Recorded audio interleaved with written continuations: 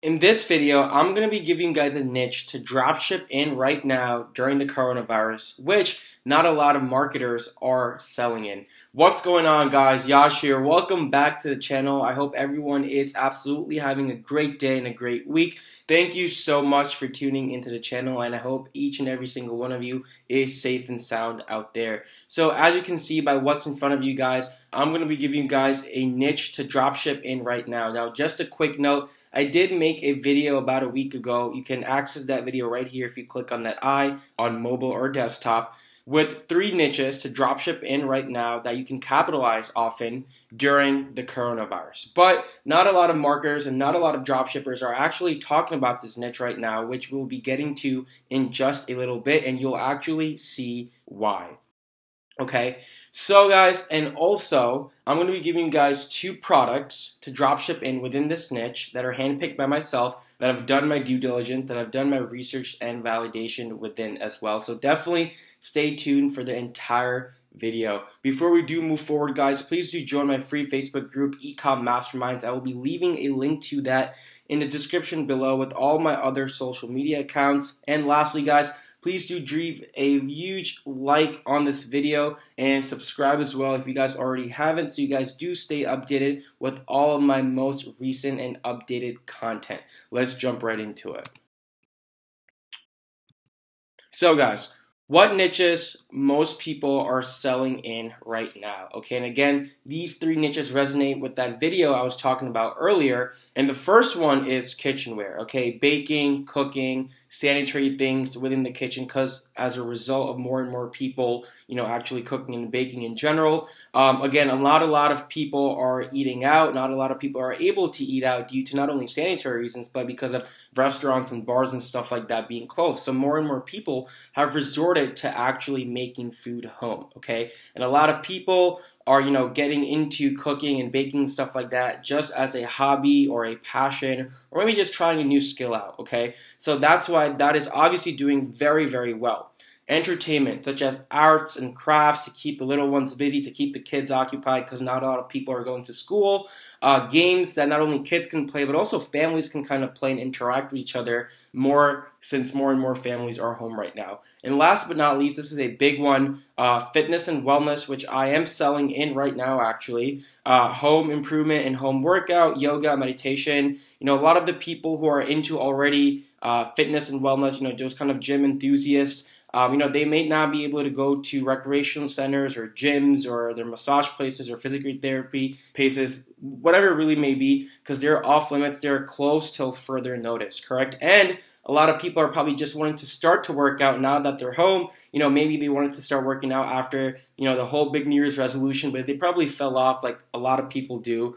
And they're probably like, hey, why not kind of utilize this time to start getting into fitness and wellness now that I'm home, okay? So again, if you're selling these niches, that's completely fine, because I'm also selling one of these niches. Like I said, the wellness and fitness niche. But there's one niche that I'm about to show you guys right now. Not a lot of marketers are selling products in. And the market is kind of pretty neutral to this, right? Regardless of the coronavirus pandemic going on. But it's us as dropshippers to use our market intuition, to use our market logic, to actually recognize this and still sell products in this niche, because it's still very, very, very, very much possible to capitalize, okay?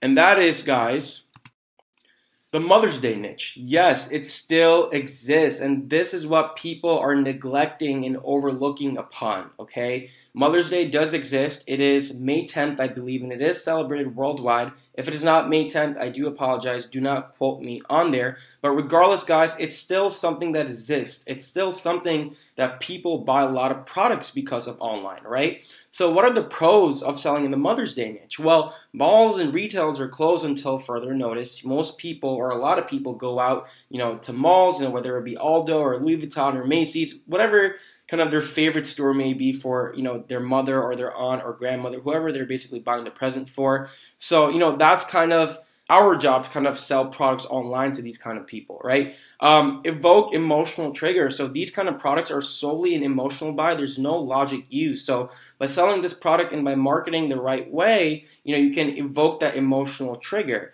Love and appreciation has no price.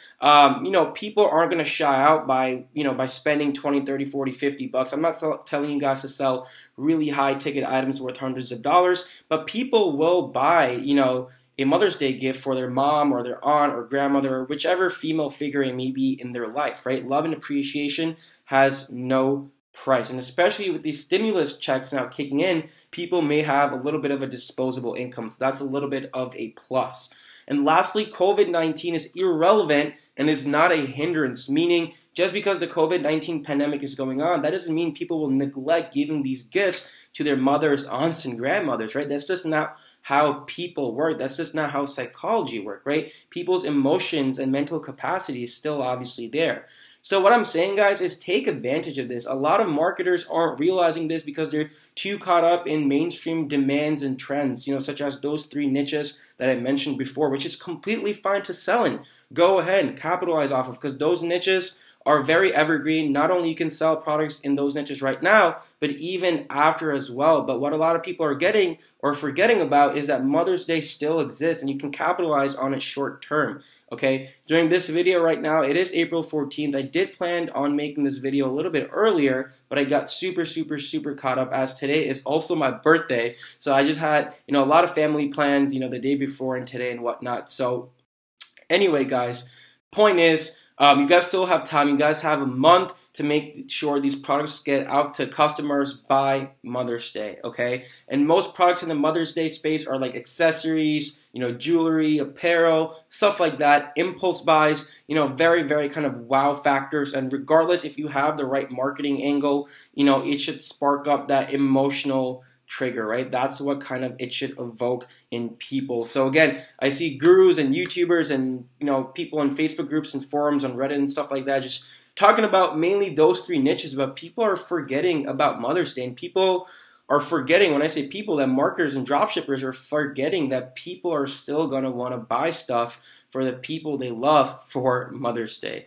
Okay, guys? So yes, that is the niche that not a lot of people are talking about right now. I don't see a lot of products selling for Mother's Day right now as well. The funny thing is, or cool thing is, I should say, my Valentine's Day store, which I was selling from about December to mid-February, obviously, or the first week of February.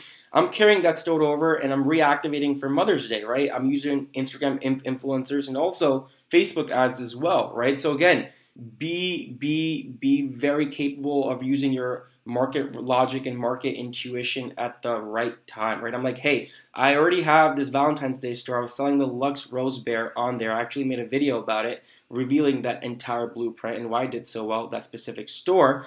But, that same product can carry over and I can just kind of change my content on the website, pivot it, change up my marketing angle, and that Luxe Rose Bear can still sell for Mother's Day, right? You can easily sell a nice rose-shaped bear, for your mother or, for your grandmother or your aunt, like I said, any female figure. So what I'm saying, guys, all this ties back into market logic and market intuition, just kind of keeping up with the market and also kind of keeping up with seasonal trends like this as well, especially because right now not a lot of people are actually selling this because they're so caught up and just thinking about the norms that are set by a lot of people, again, which is not wrong, but that's not kind of what you should be limiting your mind towards only.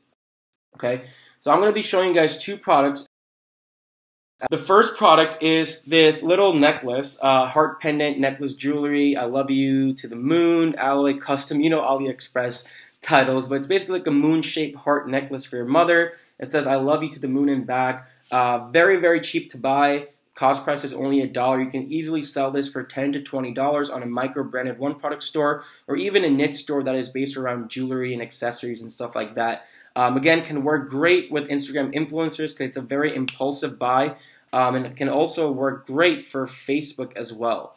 And our second product, this is actually something that's pretty cool. I've seen no one really sell this. Is like a personalized custom photo frame. It includes like a little rose right here. They do have it in blue and red, and you can, include, I think, 8 pictures right here, because one blog is double sided, so you can include a picture here and a picture here. So I think this is something really cool as a decorative piece, as a memorable piece. And again, it's a very emotional box, something that's very cool. This is a little bit more mid-ticket, low to mid-ticket. You can buy it at about 20 to 23 bucks. I see that they have one right here, but I think actually without the rose, right? So you can probably sell either version, but you can easily sell this for 2.5 to 3x more, anywhere between 40 to 50 bucks, okay? And again, these two products, not a lot of people are selling right now.